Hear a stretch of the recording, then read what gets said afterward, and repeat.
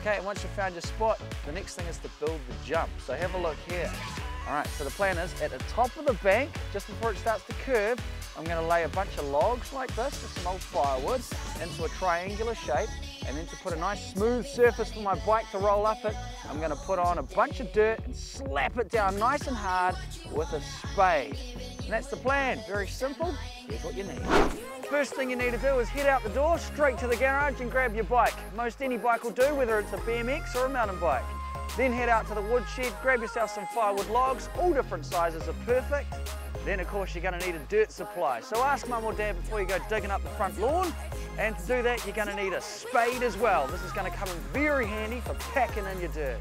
Now before I do any jumping, I need to make sure that the landing is safe and that there's nothing that I'm going to crash into. So there's a nice rock that I've found. Don't want to crash into that. Got another log here. This will be perfect for the jump. Oh, there's another solid one right there. Want to get these things out of the way because it's safety first. First, lay down your wood in a ramp shape. Now to turn this into a nice, smooth, fast jump and to hold it together nicely, it's time to grab some dirt and fill in all of the cracks here so that it's all held together. And then finally on top, I'm going to pack on more dirt and beat it in with the spade. Time to use those muscles I talked about. Now dig up some dirt and use that dirt to fill up all the cracks in the wood. Now lay on even more dirt and start slapping it into position so that you got a nice smooth surface. My favorite technique is the slap and drag.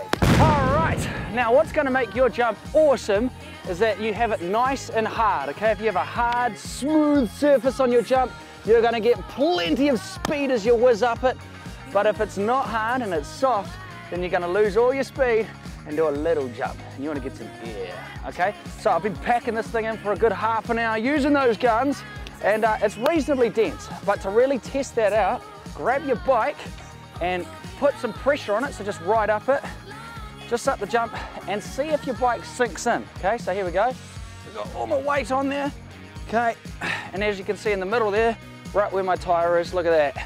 There's a bit of a ditch in the middle there, which means I can simply keep rolling my bike up and down like this for a while until it's nice and solid. And if I need to fill in any serious holes, then I just grab some more dirt, pack it in there, keep rolling it until it's nice and hard. Whoa, whoa, whoa! Whoa! Down the hill! Whoa! Whoa! Oh, whoa, whoa, whoa! Nice! Woohoo! Oh, there we go, man. This jump is awesome, and it's something so fun that you could get out there and do with your mates. It's very simple to make. All you're going to need is some logs, some dirt, a spade, a bit of muscle, a nice bank, and some time. All of the instructions are going to be up there on the Sticky TV website. I'd love to hear about how it goes for you. Oh, that was so cool! You should totally subscribe. Click here. Got it.